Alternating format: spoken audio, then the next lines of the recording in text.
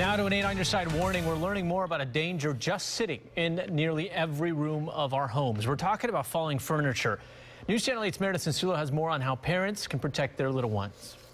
Every 17 minutes, somebody in the U.S. is injured by furniture, TVs, or appliances tipping over. The majority of injuries are caused by dressers.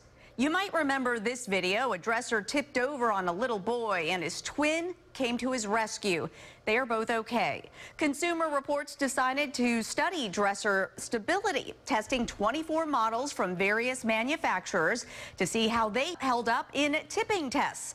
They also reviewed thousands of incident reports, finding 46% of tip-over deaths happen in the bedroom. When Stephanie Ison's son was 6, a dresser fell on his head, causing a traumatic brain injury. 1 second can change your entire life.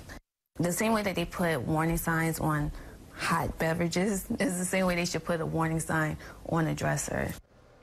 Consumer Reports concluded the industry standard for dressers is inadequate and wants a mandatory tip-over standard.